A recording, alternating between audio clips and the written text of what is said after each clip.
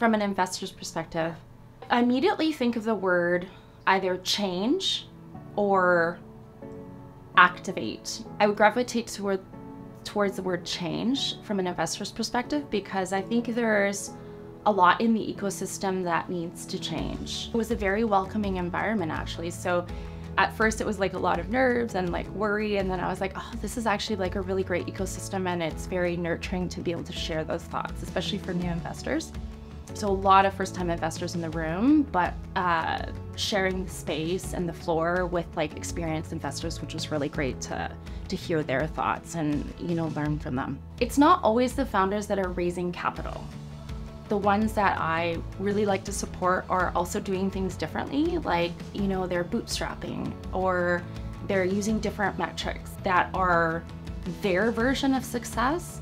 So I think for me, like, I really like to support, founders that are really clear on their conviction on what their definition of success is.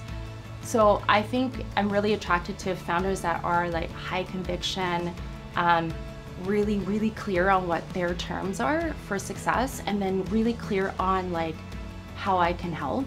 From an investor's perspective, I think it's no longer so much that we're looking at pillars of traditional impact. For investors, I think to be able to put dollars to creating change is sort of what I would imagine impact would be for, like, defined.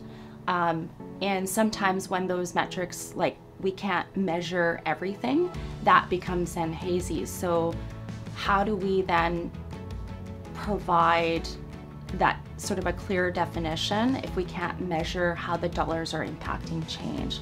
So then I look at things like, okay, are we supporting intangibles for founders? Like, are we promoting diversity? So impact could even be where we're giving dollars to a specific type of founder so that we can create change for the entire ecosystem and enable more access to capital for a different subset of founders doing a different subset of things even. So I think it's quite, for me, either two definitions, like one, we're putting dollars for more specific change to occur that the venture will execute, or that we're putting dollars towards a new type of founder so that they can actually carry on with anything that they'd like to do with their venture that traditionally they wouldn't have access to.